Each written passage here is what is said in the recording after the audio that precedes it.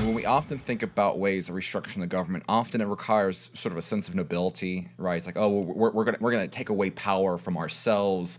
We're gonna rein ourselves in.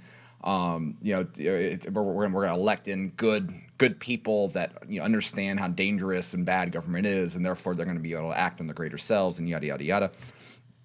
The reason why I think this is such an interesting political approach and something that I expect to gain traction over time is that it creates more crowns, right? It allows for smaller fish to become bigger fish by the ability to redraw lines, right?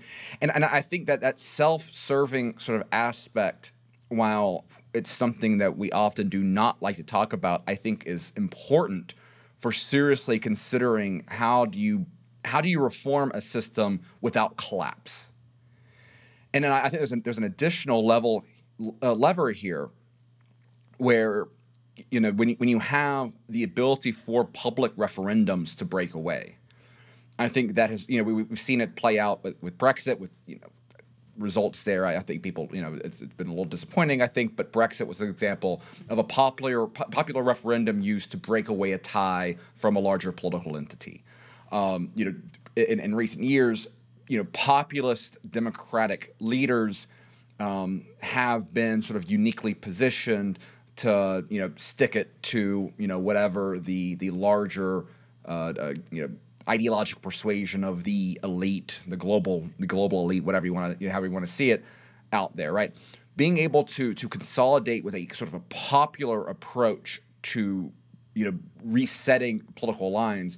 I think it's a line. Unfortunately, we're living in such an era of democracy and civil liberties that are very hostile, I think, in their nature to liberalism and the Misesian tradition, right? These are all affronts to property, right? So these are things that we are inherently distrustful of because they allow for various forms of positive rights that create tyranny upon others.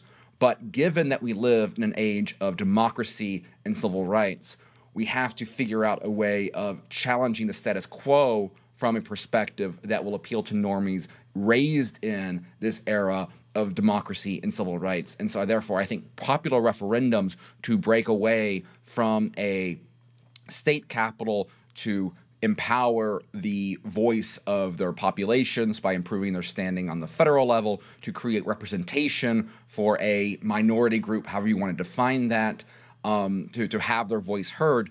While there is going to be that pushback from this broader partisan conversation that permeates everything, I think that is ultimately the strongest footing out there that has had success against prevailing political winds. And again, that's why I think this is something. There's growing discussion out there about secession, right? And a very good book, Breaking Away: Case for Smaller Polities, by Ryan McMakin at the Mises bookstore. There's been, that conversation has come up, national divorce has come up within mainstream conservative circles. I think in the short term, there are very real practical issues there. Daniel McCarthy, I think, has some very interesting insights on that. I think this is a natural middle ground that needs to be taken more seriously. And I think that's and again, the examples of Switzerland, I think that the left has had the Bernie Sanders crowd has benefited a great deal, particularly in the conversations of healthcare, right, by often misrepresenting but pointing to real life examples of how those very sophisticated Europeans do things, and why can't us Yanks have it as good as the Swedes do in their medical system? I think pointing to, well, hey, those Swiss are doing all right. Perhaps we should take something out of their book.